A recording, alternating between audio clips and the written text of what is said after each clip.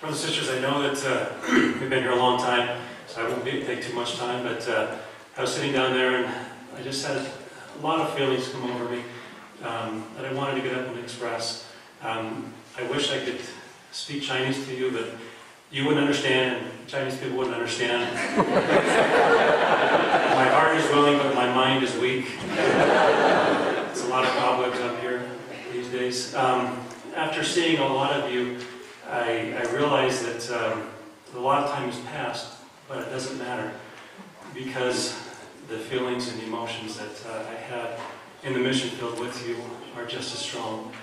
Brothers and sisters, I love my mission. It's where I found myself, and it's where I set my course, set my compass, and it has been that thing in my life that I look back to as I look at my life and as I look to guide my children's lives. I have 5 children. My 2 older daughters are married, and I have 2 sons. And then we had a little daughter that we adopted, who was 6 years old. It was quite an incredible experience. One that was one of those that the Lord says, hold on, because it's going to be an incredible ride. We always knew that we were going to adopt a child, someone from Asia. It was just a feeling I had when I left Hong Kong, and something my wife felt as well. And we had 2 girls right away, and we thought, you know, we're going to be a rabbit farm. We're going to have tons of kids. But after many miscarriages, we thought we were done. We had our sons, and then we thought we were really done. And after 7 years, my wife started to have promptings and feelings that there was a baby on the way, and that we were going to be adopting one. And I thought we were done. I thought the time has passed. And she had a feeling to go to there was an adoption center that was having a meeting, and so we decided we'd go just on a whim. And as we were there, I was joking around with a person saying my wife had dreams of this little girl, and they asked her to tell her about the dream, and she explained that it was a little girl from Asia, had dark hair, and she told them all about it, and they said, well, we take dreams very seriously. So we go to the temple every week, and we pray about our people.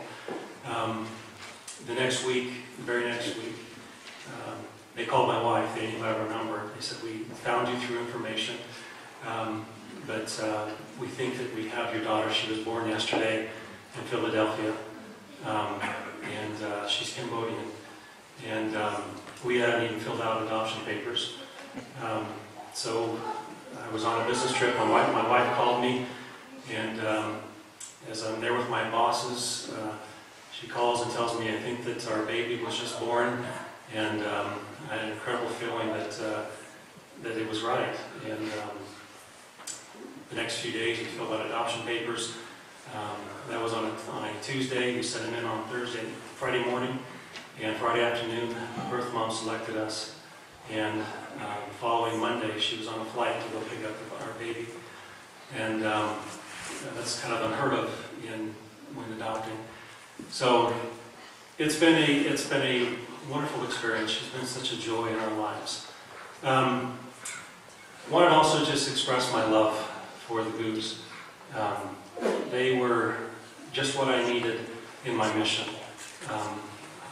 My parents were always people that I looked up to as an example, but they also put forward such an increase of love. I felt just love coming from them. And when President and Sister Gu came to the mission field, I felt that from them. And one of the greatest experiences I had was being able to serve in the office, where I was close to President and Sister Gu, and I got to know Charlene and all of the other children, and it was a great experience. I've had the opportunity to go to Hawaii with my work periodically, and been able to take some of my children to meet the Goos and to sit with them and have dinner with them. It's been a wonderful experience having them in my life, and I wish them the best on their new mission. Brothers and sisters, I have a firm testimony of the gospel. I love it with all my heart. And I want to tell you also that I love Hong Kong. When I left Hong Kong, I left a part of me there, and I took a part of Hong Kong with me. And it will always be a part of me, no matter where I go, and no matter what I do in life. And when I look out and I see you, all of you that have come from Hong Kong, I want to express my love and gratitude for you and for how you've affected my life. And I share that with you in the name of Jesus Christ. Amen.